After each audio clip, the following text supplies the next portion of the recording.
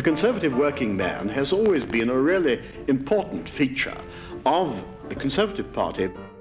Dad was a Tory of the old school, the independent working man who believed in standing on his own feet. First, I'm a Conservative. Second, I'm a trade unionist. Third, I'm a free man and wish to remain so. As a politician, I was one with whom a lot of those people could feel more comfortable. He's got very much more to lose by bad government than a rich man who's cushioned against it by his wealth. Who ever heard of a working-class Tory? You might think such a person will be a walking contradiction. Maybe so, but you're listening to one right now. One fine day in 1968, I walked from working-class Battersea in South London across Chelsea Bridge and joined the Kensington and Chelsea Conservative Association. Ever since the birth of mass democracy in Britain, millions of working-class people have thought of themselves as Tories, and without them, as the historian Ross McKibben points out, the Conservative Party would long since have sunk into the history books. It's been calculated that about half working-class voters voted Conservative before 1914, and without that half, the Conservatives would have been in tremendous difficulty. I would say it's probably a good half of the Tory vote before 1914. Why would any member of the working classes spurn Labour and vote for a party of old Etonian land-owning toffs? Well, according to sociologists, for one of two reasons. They tend to divide working-class Tories into two groups. Some were deferential, others were aspirational. Let's have a listen to an interview with a woman who was born into a working-class family in the Midlands in 1906, who left school at 13 and became a Tory in her early 20s. This is Edith Pitt, recorded in 1963. We soon found ourselves swept into all the voluntary work that's done.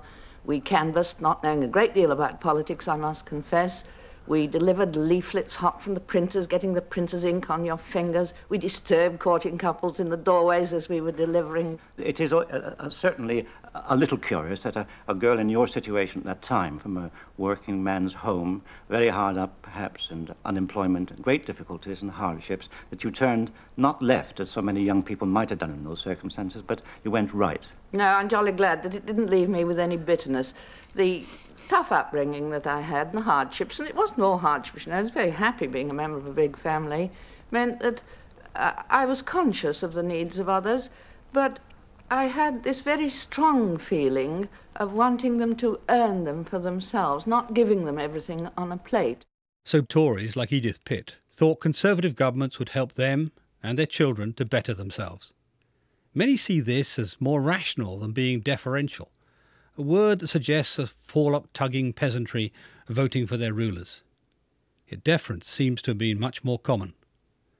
Take the case of Harold Macmillan, an aristocratic Tory who became MP for the impoverished Teesside seat of Stockton. Broadly, when I went to Stockton in 1923, the middle class was Liberal. The few richer people were Conservative, and we drew our vote from the working class, from the houses built around the works. They were Tory. That was the old pattern. And come election time, Macmillan had a trump card. His wife, Lady Dorothy, took Tory supporters on outings to her family's ducal estate, Chatsworth. Here's the son of one of them, George Winpenny.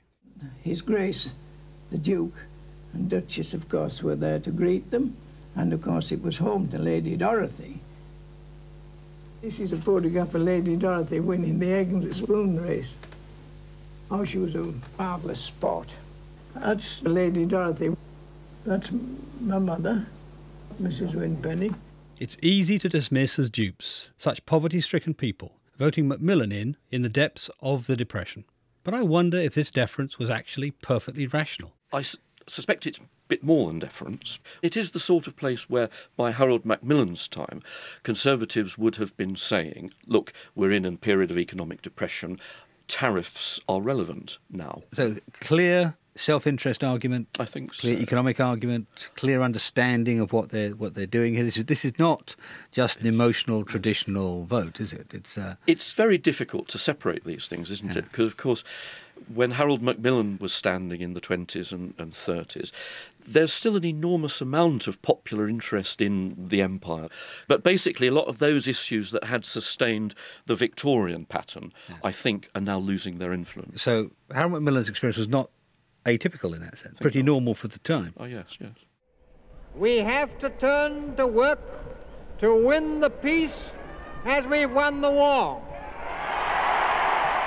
After the Second World War, the Tories' safe pair of hands pitch seemed out of time, as Clement Attlee led Labour to a landslide victory. We'll build a world of freedom, democracy, peace and social justice. As the Conservatives' leader, Churchill felt they had to do as his dad had done and get the workers back on side. His man for the job was Lord Woolton, a Salford saddler's son turned social scientist, businessman and now party chairman. I knew that if we were to gain the responsibility for government of this country, the party would have to be revitalized as a broad-based democratic party, embracing all sections of society. And its inspiration, the phrase Tory democracy. Ladies and gentlemen, we have made that phrase into a reality. Churchill actually, as Prime Minister after 1951, in most ways upheld the consensus politics of the Attlee period. And an important part of that was that the party must not get into conflict with the trade unions.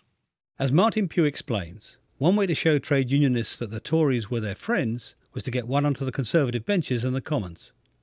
But who? Step forward an electrician from Rugby, Ray Morby. Ray Morby fits into this wider strategy. Clearly Lord Woolton, the party chairman, took a hand in trying to get a constituency party to adopt him, but even Woolton did have to press very hard. The local party in Totnes in Devon evidently were not altogether happy, and that's why he drew Churchill in. Let's have a listen to it, the party political broadcast he gave the BBC during the election campaign in '59. Tories were clearly trying to win over working class support. At the moment, shop stewards are pretty unpopular chaps. I was a shop steward for several years in a large factory in the Midlands, and I know that they have a very important part to play in modern industry, which many are doing with credit. It is the activities of a small number that is causing concern and distress. Don't run away with the idea that all trade unionists are socialists. Far from it. At least 3 million of us vote Conservative. Let me tell you why. They obviously saw him as useful to the cause and used him accordingly. That being said, he hardly had any career at all, did he? That's true. I mean, he was appointed to a junior post in the Postmaster General's office 1963, gave him about 18 months until the 64 election. The party's strategy had already worked, and it was proven at the 1955 election when the party won with a bigger majority. So I rather think this took a bit of the momentum out of the strategy. He just ceased to be useful? I fear so. Was that it? Could no working class Tory do any better? Well, let's go back to Edith Pitt. We last glimpsed her briskly handing out Conservative election leaflets to courting couples in the doorways of Depression-era Birmingham. What happened to her? I asked Juliet Gardner. She became a councillor, and a very successful councillor, and then, of course, she became a Conservative Member of Parliament. She does sound, very middle class when you hear her talk. And when she talks about the prejudice she encounters, she doesn't talk about the prejudice against her class at all. Within the Conservative Party, she talks only about the difficulties of being a woman in Parliament. Edgbaston met to choose a candidate, as I understand it, and remember, I wasn't a spectator. My name was suggested, everybody was happy about it, but the chairman thought they should go through the motions. The rules said that they should see other candidates, they did so. They settled on two, a man and myself, to choose between, and the executive committee chose the man. So that was that. I didn't weep, I promise you. I've had so many ups and downs in politics that I've learnt to bounce, I think. Well, for the moment you were out. Now, how did you get back in again? Well, this was a jolly good thing for the Conservative Party because the executive, having made this choice on a Monday, Thursday of the same week, they had a meeting to which every subscriber in the party was invited. 600 people turned up instead of the odd 70 or 80 who normally bother to go to a formal meeting like that. the majority of them said, we want Edith Pitt, and they got Edith Pitt. Once Edith Pitt got to Parliament, what sort of MP was she? Oh, she was a very active MP, and in fact she bounced, in her words, to become Under-Secretary at Pensions and then later at Health. And she did very much take up the sort of issues which would have concerned her working class constituents, you know, things like housing and health. Successful ministerial career, I guess. Yes, yeah. Until, of course, she was sacked in 1962 in the Great Night of the Long Knives, which Harold Macmillan reshuffled her. And was her attitude to the poor tougher or more gentle, given her own experience, do you think? It seems to me that, you know, she certainly understood working class issues. She believed in independence and people, you know, making their own way and all this sort of thing. But I think generally on the working class, she understood the difficulties. She understood the necessity, perhaps, for council housing. I ask because in modern times, some people tend to see sort of working class Conservatives as quite hard-edged. Whereas actually, well, by the looks of it, she's an understanding, interested and effective minister. And effective minister, yes, exactly. No, Billericay man was not coursing through the veins of Edith Pitt. How were her working class credentials put to use by the party? Oh, the party were very proud of her working class credentials. So far, so respectable. These showcase working class Tories were clearly not going to rock the boat. The next generation, though, was a little different. In 1945, amidst the celebration of Labour's landslide victory, a working-class teenager from Ponders End, just north of London, begged to differ. His name was Norman Tebbit. If you were born, as I was, in 1931, grew up in the aftermath of the Depression, you went through the war, and by the end of the war you were asking yourself, shouldn't there be a better way of organising things than this? And then I was an instinctive individualist, an anti-collectivist. I wouldn't join things. And I had the good fortune to be taught history by a brilliant history teacher who taught the history of Europe. 1830 to 1914 was the key. And out of it, I became a Conservative. I stood as a Conservative candidate in the Form elections in 1945 and was defeated. The only time I've ever been defeated in an election. And as soon as I was 15, in 1946, I joined the Young Conservatives. During this election, I've travelled right through the country. The government that Ray Morby and Edith Pitt both served in was led by Harold Macmillan, who we last saw amid the adoring poor of 30s Teesside. What has struck me throughout is how buoyant everybody is. Everyone feels that Britain is in top form. The post-war world was changing fast, and Prime Minister Macmillan was now racing to catch up with a new kind of working-class Tory. I asked the historian Dominic Sambrook who these people were. They overwhelmingly lived in the Midlands and the south of England. They lived in new towns, in new suburbs and housing estates. We only had 2 rooms in Bethnal Green, you know, no convenience. We shared the sink with 5 families. When we come to view this place, we got out of the station. The first thing that struck me most of all was cleanness. Everything was clean and open. First time I ever saw one of these houses, oh, heaven, paradise. They're often young, proud of their working class roots, but saw themselves as the kind of people who would soon be owning cars, living in their own home. They want their children to do better than they did and to kind of move on, to move out of the streets, to go to university, all those kinds of things. And often I think those people think that the Labour Party and the trade unions are kind of keeping them down a little bit, or are patronising them, and so they like the Tory rhetoric of opportunity. How did they associate themselves in their voting with someone like Harold Macmillan, who was the sort of opposite of that? He started at the top. Yeah, it's an amazing thing, because Macmillan is this kind of grouse-moor stereotype, isn't he? And he actually plays up to that. But at the same time, the Tory party was very clever in projecting itself in all sorts of other ways, with posters and with advertising, as the party of affluence. Mrs. Darby, mother of 5 children and part-time skilled worker in the textile industry. She's a trade union member and an active Conservative. This is a sequence that shows 3 posters from a 1957 ad campaign run by the Tories. It's a series of faces, each captioned, "You're looking at a Conservative." Bill Keith. He's an engineering examiner, president of his union branch and an active Conservative speaker. Charles Bowden, 32. He's a timber yard salesman, married with 2 children. The Tories are the future in '59. Macmillan is always sending his colleagues things saying, we must be a modern progressive party. Really? Yeah, because we think of him as so like a dinosaur, and yet he was a moderniser. An old Etonian moderniser. Now, where did that come from?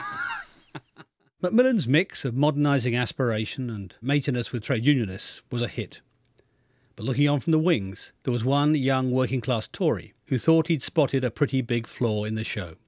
The overmanning in industry, which was crippling our industry as against the Germans and others, he wouldn't tackle because that meant tackling the trades unions. And essentially he saw a compact with the unions and management, which was the same concept as Mussolini had of the corporate state. Essentially, he was a corporatist rather than an individualist. But nevertheless, he had an appeal, didn't he? He had an appeal in the 50s yes, a wide appeal. In terms of the affluent society, the idea of Tories as giving people the opportunity to make their way and enjoy themselves. Yes, you know? Yes. The problem was that it didn't work because he wasn't willing to make the economic reforms which were necessary to do it. So there were tensions waiting to surface. In 1963, the posh moderniser Harold Macmillan was replaced by Alec Douglas Hume, who was certainly posh, but could never have been accused of being a moderniser. He promptly lost the 1964 general election. The Tory party suddenly seemed to have gone from being the party of the future to the party of the past. Labour is the modern party, white heat of the technological revolution. Had Labour discovered aspiration?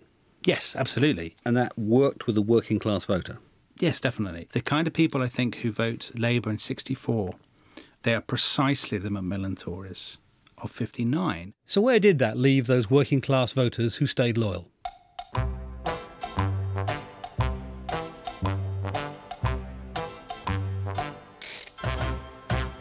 The TV scriptwriters Ray Galton and Alan Simpson thought they knew.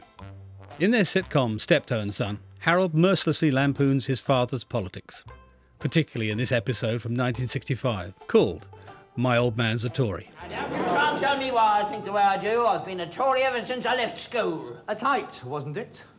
I used to poke you up the chimneys, didn't I? No, they didn't. And I didn't leave school till I was 10. Oh, what beauty and joy. The richest empire the world has ever seen, benevolently bestowing its largesse on the flower of its youth. Compulsory education to the age of 10. The mind boggles. I think that's a classic product of the 60s, where you have the Tories seen as the backward party. You know, the only reason a working class person could vote Tory is out of pure deference. That's how Albert is portrayed there, isn't he? He's meant to have been born in 1899. He's kind of a really backward-looking character. It is funny. It's funny on all sorts of levels, but the butt of it, really, is the Tory. Really, Father, I've failed to understand people like you. You ain't got two halfpennies to scrub together and it goes running round shouting hands up the stock exchange. Well, let me tell you this, mate.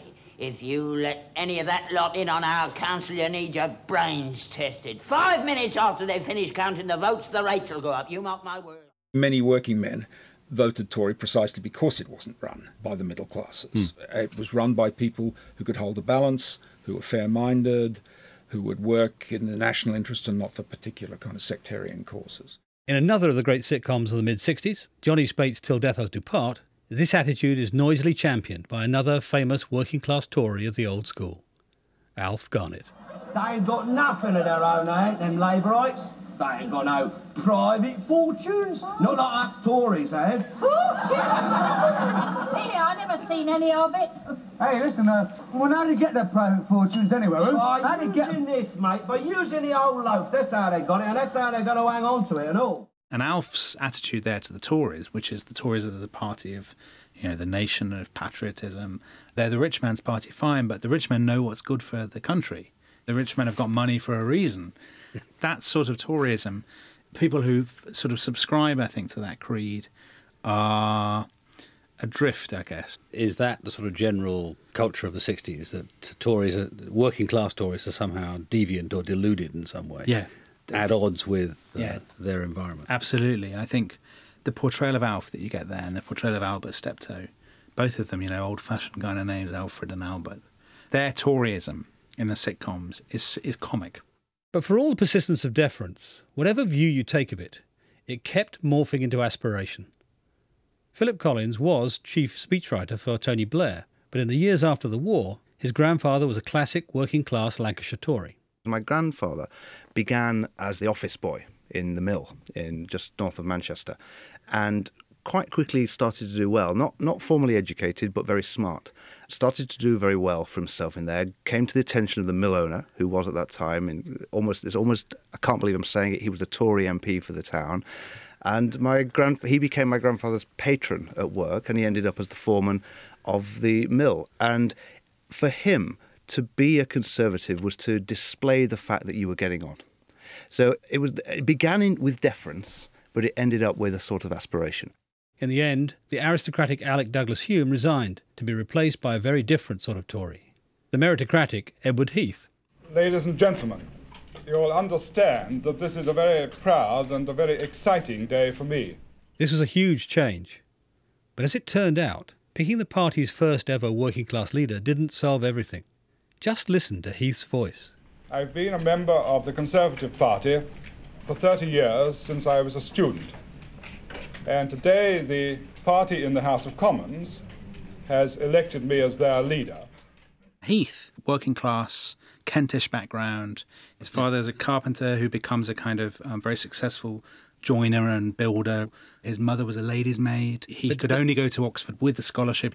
But didn't Heath jump right out of that and sort of change himself? Yeah, when Heath goes up to Oxford, he is very conscious that he's an outsider. That's why I think he has this bizarre voice. I think this is a voice born of insecurity. I think this is somebody who's had a Kentish accent. He's gone to Oxford.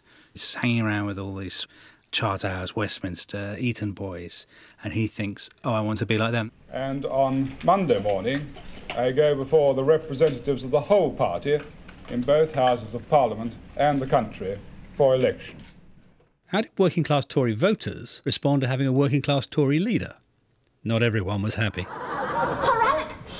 Ain't the leader your part? No, more's the pity. That grammar school twit that got up there now. So Till Death Us Do Part suggested that deference to education and wealth was still in rude health. In this respect, the sitcom is backed up by some statistics. In 1967, the sociologist Eric Nordlinger conducted a detailed survey of working class Tory attitudes, dividing them in the familiar way into deferentials and what he called pragmatists. We've got here the peer's son versus the clerk's son, right, yeah, as alternative leaders for them. I mean, Heath is the clerk's son in this context. Absolutely, yeah. And it's quite clear they do not like being... No, they think clearly that he doesn't have the education, that he doesn't have the social connections, the wider experience. The peer's son is more likely to have all the skills that you need to succeed as a leader. So there is clearly a culture. They know how to run the country. Yeah, a culture of deference. Somebody is born to this, knows how to run the country in some way. And this is 67, so Ted Heath is the leader, and this is basically what Ted Heath is contending with. And we've also got Eton man versus the grammar school man. But this is Alf, isn't it? He doesn't trust, Alf Garnett doesn't trust Ted Heath. This is Harold Macmillan versus Ted Heath in a nutshell, and again the same thing. Yeah, extraordinary. Extraordinary that almost 30%, 28% of these so-called Tory pragmatists would prefer an Eton man to a grammar school man. And what's more, what I find almost unbelievable, 26% of Labour voters would prefer the guy from Eton. Although it was a time of great social mobility, it was the time probably when it was the easiest to get on in British history. The working class in this context still take the view, actually, the Eton man will do better. I think that is a result of a society in which trust generally is much higher. And for that reason, people are much more likely to defer. So Enoch Powell and Heath and Morgan and Hogg, they're all idiots as well, are they? Yeah, I didn't go as far as to say that. They are intelligent men. They are misguided. They've read the wrong books, that is all.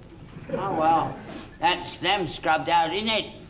The minute the word goes round Westminster that Harold Steptoe's given them the thumbs down, they're out there. This deference, as caricatured in Steptoe and Son, was an acceptance of the existing order of things, a belief that what we have is better than most of the alternatives. I witnessed this firsthand as a boy. My stepfather, a Labour voting union shop steward, used occasionally to have good-natured political arguments with one of our South London neighbours, a Tory voting totter, a rag and bone man. Nobody could have been less pretentious than this man. By nature and calling pretty scruffy, there were no airs and graces about him. He was soft-spoken but hard-headed, rather the opposite of Albert Steptoe or Alf Garnett. My memory of those arguments was that whilst my Labour stepfather won the occasional moral point, our neighbour won all the practical points. He had an understanding of the way society worked that informed all his views. He was happy with his lowly place in society.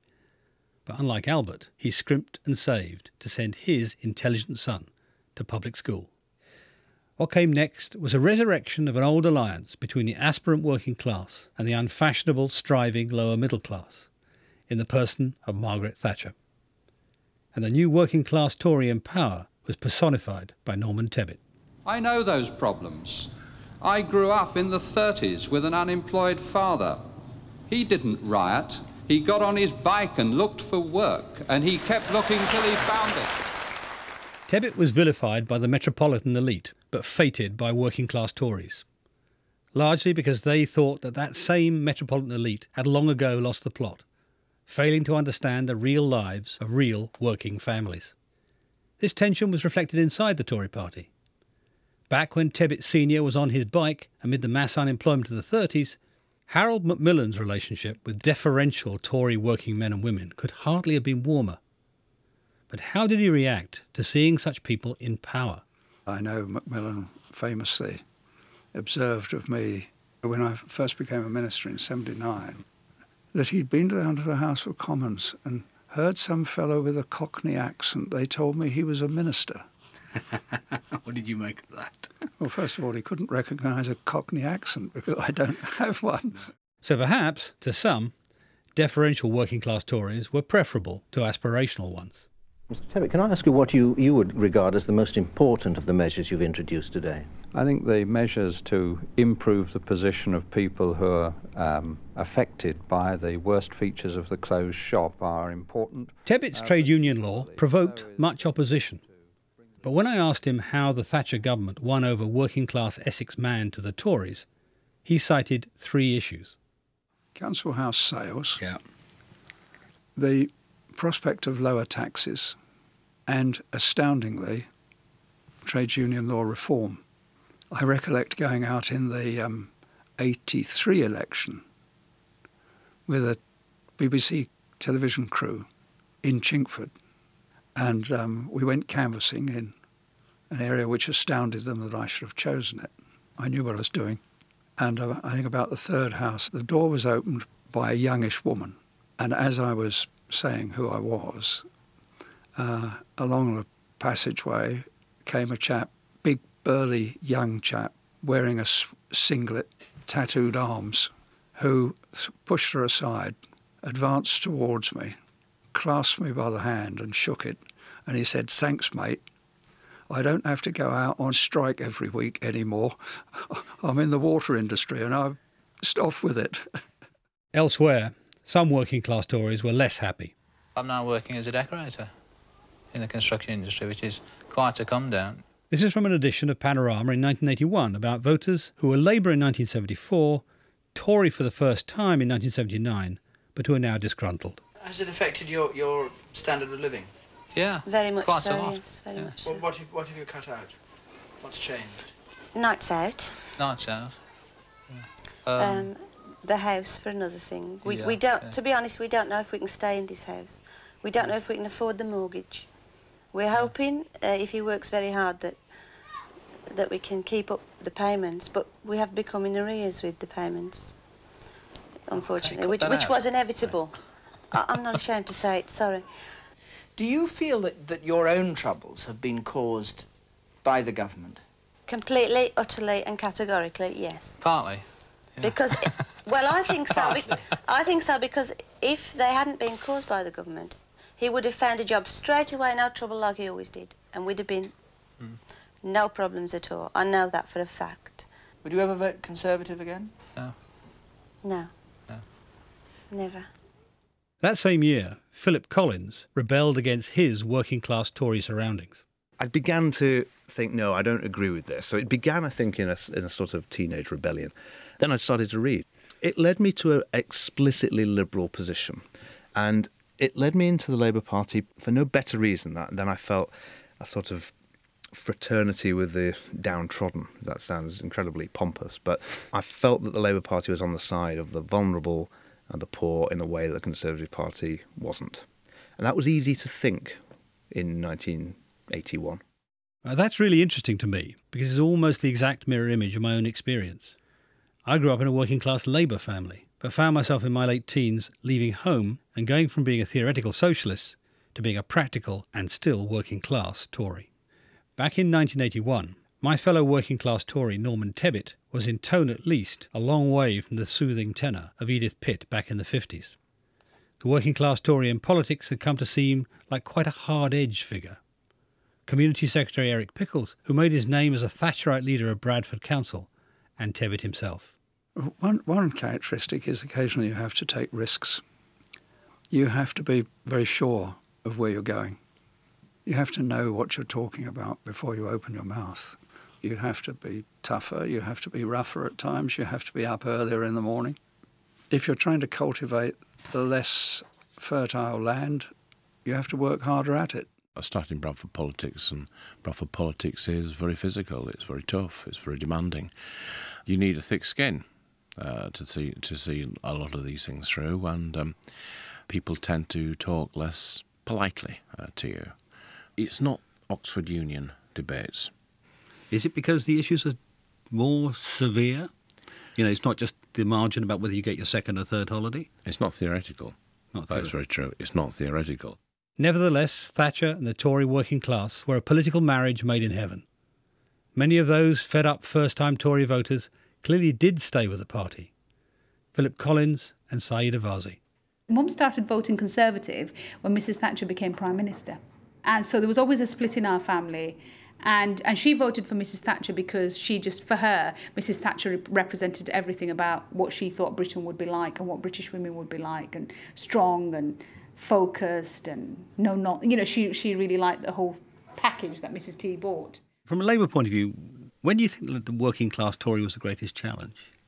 In my political memory, it's during the Thatcher years when they had this sort of tapped into a certain section of the working class, which I don't think Labour people had even understood existed, really. That group of people who, when they're given the chance to buy their council house, bit your hand off. And when the Thatcher government just absolutely activated that body of opinion and they went over to her in droves and liked her and liked what she stood for, I think the Labour Party took fright.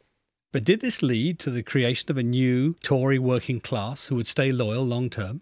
I think there's a whole class of people who have property and inheritance because of that government who wouldn't otherwise. And that's not to be underestimated, because with that comes a sense of freedom. It gives them money, gives them something to pass on. So I think that was a really major piece of change for that group of people. It didn't create a Tory class, did it? No, it didn't. Neither did the privatisations, who briefly created a stock-owning democracy, but very briefly. My granddad was amongst them. He bought into every privatisation that was going, thought it was a great idea. Got his shares, held on to them for a while, and sold them to an institutional investor, like every prudent small investor would. But that was fine. I think one of her strategies, in a way, towards the working class was, in a sense, to stop people thinking in class terms. I think that one of the mistakes that were made was that if you do that, then the chances are that sooner or later people will get fed up with you because they don't have any clear class adhesion to the Conservative Party. I mean, it's very difficult to explain the collapse of the Tory vote in the 1997 election, which is a huge collapse, unless you accept the fact that somehow or other, if people no longer think of themselves as, I don't know, working class or middle class, they don't particularly care where they vote at any particular time. Well, I can see two ways you arrive at that. One possibility is that, the Victorian working class Tory actually was conscious of class and approved of it. Thought, the way the society worked was just fine, and that's what we want to keep.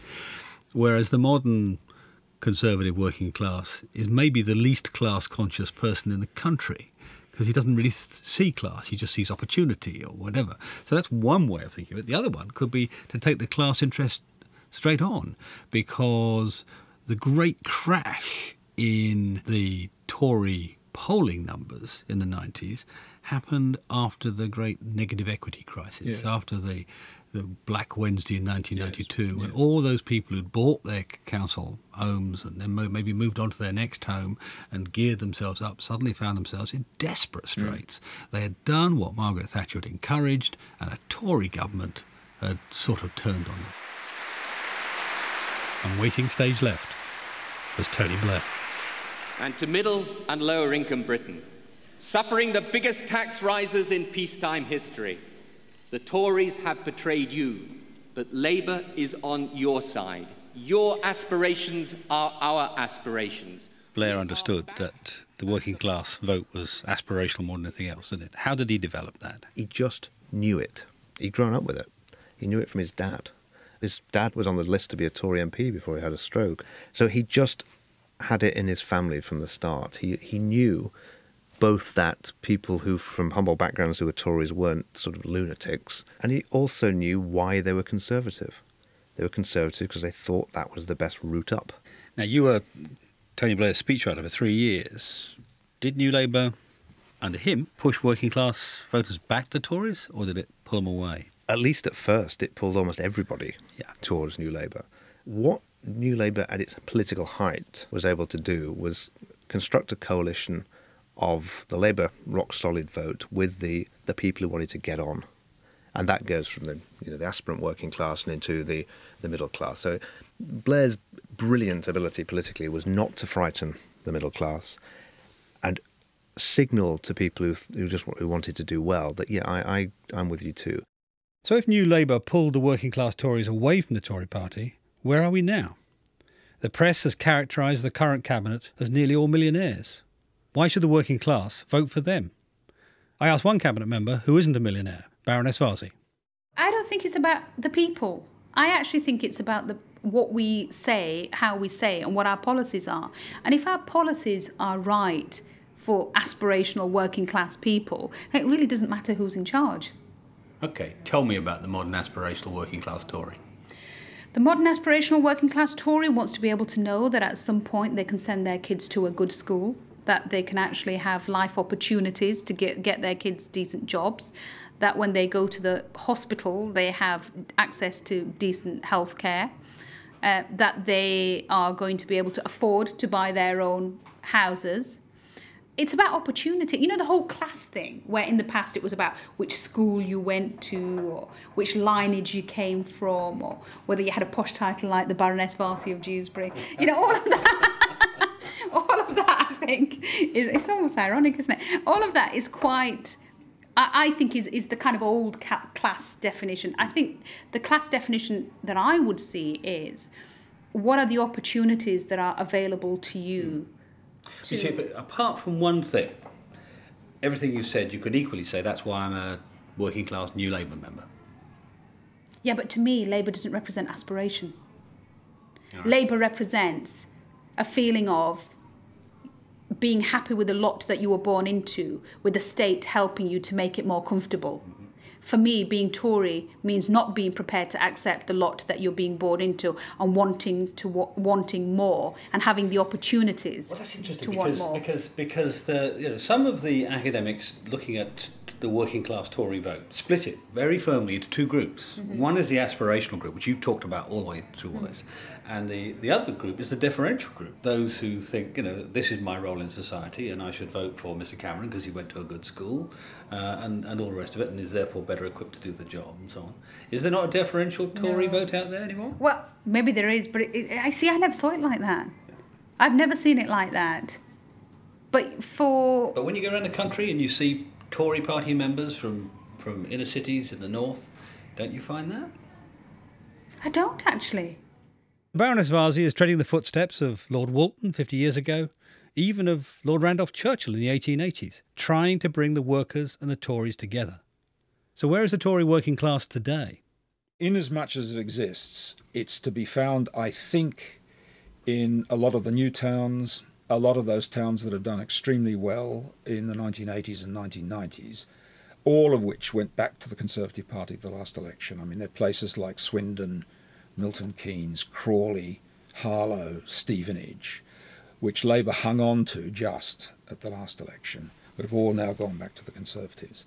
And I think they're the kind of descendants of the old Tory working class vote. Many of them would not now regard themselves as working class. The history of those towns is often populations that have moved out of an industrial area, initially moved into council houses. That's right. Bought their council houses, and now become workers in light industry and so on. Small business. Small business. Yeah, and who don't feel any particular tie to any particular political party. Perhaps the tribal Tory has become a consumer conservative. So is there really a Tory working class anymore? Lord Tebbit and Saeed Avazi. Well, we are now polling 3 million less votes in a good year than we used to poll in a good year. And I think the ones we've lost are the ones who no longer recognise us as being against the heavy paternalistic hand. Does he have a point? Yes, he does. He has a point in the sense that there are people who in the past, and when I say in the past, we're talking when we last had Conservative prime ministers, would have voted for us. And I call it, I mean, I always define them as the people who bought their council houses under Mrs T, who may not necessarily have voted for us at the last general election. Does it matter? Of course it matters. What are we going to do about it? That's some of the thinking I'm doing now. I have a lot of sympathy for Lord Tebbit's point of view, but I think that the future may be a little more complex. So if the working class Tory is still with us, what does he look like now? She is Saeed Avazi, and he's Eric Pickles. And yes, somewhere out there, he's a young Norman Tebbit too. Today's working class Tories may not have much in common with the temperance-obsessed fans of Randolph Churchill. They might be more similar to Edith Pitt, but the lesson of modern times has been that when it comes to the working class, the party whose turn it is to be aspirational is the one which tends to win their vote.